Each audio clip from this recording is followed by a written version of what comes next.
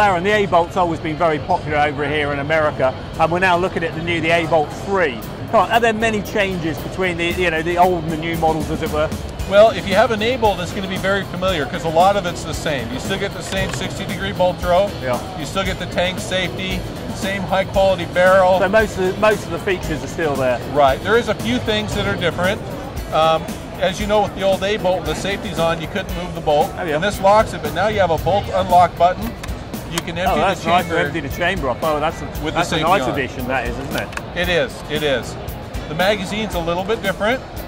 It has it's straight drop out instead of being attached to the floor plate. Yeah. And you get a 3-lever. It's interesting. There's a lot of shooters. They do like that, the detachables, don't they?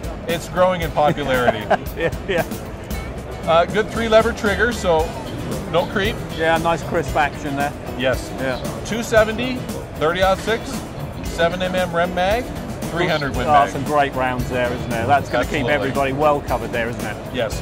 Designed to be underneath the cost of the ABolt. Through design and manufacturing, we're able to keep the cost down, more of an entry-level gun now. But certainly not compromising on its abilities. No, it's still a Browning, still great fit, finish, accuracy. It's still a great gun. Aaron, thanks very much indeed. Pleasure. Thank you. Good.